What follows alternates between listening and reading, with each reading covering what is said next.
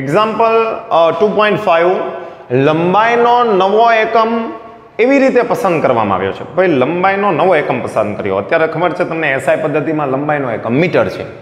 શૂન્યાવકાશમાં પ્રકાશની ઝડપ 1 એકમ થાય. જોજો ધ્યાનથી જુઓ. લંબાઈનો નવો એકમ લીધો. શૂન્યાવકાશમાં પ્રકાશની ઝડપ તમે લખો છો સી. ઝડપ કેટલી લખો છો? પ્રકાશની ઝડપને સી લખો. સ્મોલ સી લખાય છે. She is equal to vote? She is equal to 3 ગુણ્યા 10⁸ મીટર પર સેકન્ડ. પણ લંબાઈનો એકમ મીટર હોય તો અહીંયા કીધું છે લંબાઈનો નવો એકમ એવી રીતે પસંદ કર્યો છે. શૂન્યાવકાશમાં પ્રકાશની ઝડપ આ જે છે એ 1 થઈ જાય 1. તો લંબાઈનો એકમ મીટર નહીં આવે, નવો એકમ આવશે. તો અહીંયા હું લખું છું ભાઈ ન્યૂ યુનિટ. Okay, second. તો અહીંયા એવો એકમ છે જેથી આ પરિણામ મન મળે છે. શૂન્યાવકાશમાં પ્રકાશની ઝડપ 1 એકમ મળે તો લંબાઈનો નવો એકમ ન્યૂ યુનિટ થઈ ગયો.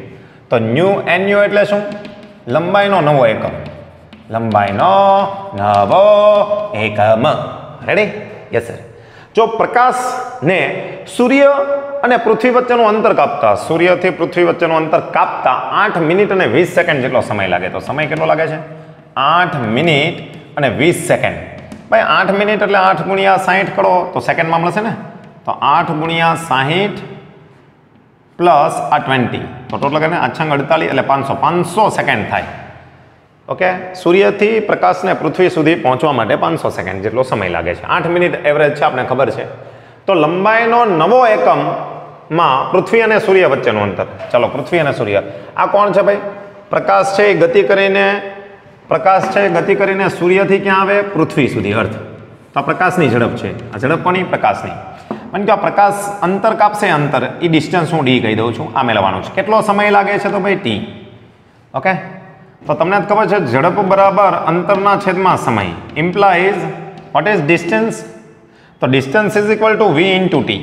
ઓકે, તો નવું અંતર મેળવવાનું છે. અંતર કેટલું થાય? વી એટલે વેલોસિટી. ઓકે, પ્રકાશની ઝડપ. પણ હવે નવા એકમ પ્રમાણે એ ઝડપ કેટલી આવશે? વી એટલે 1 NU પ્રતિ સેકન્ડ. સમજો, સાથે લખું છું. અને આ કેટલો આવે? T 500 second. તો અહીંયા સેકન્ડ નીકળી જાય તો શું આવે? 500 ન્યૂ યુનિટ. નવા એકમમાં અંતર 500 NU થાય. આ કંઈ પણ નવો એકમ છે. નવા એકમને તમે કંઈ પણ નામ આપી શકો. તમને જે અક્ષર ગમતો હોય એ નામ આપો. હે ને? જેમ કે સ્વીટીનો S ગમતો હોય તો S. શું વાત કરું સર? હા, આપી શકાય. રાઈટ? ક્લિયર? ઓકે, ચાલો અહીંયા દાખલો પૂરો થાય છે.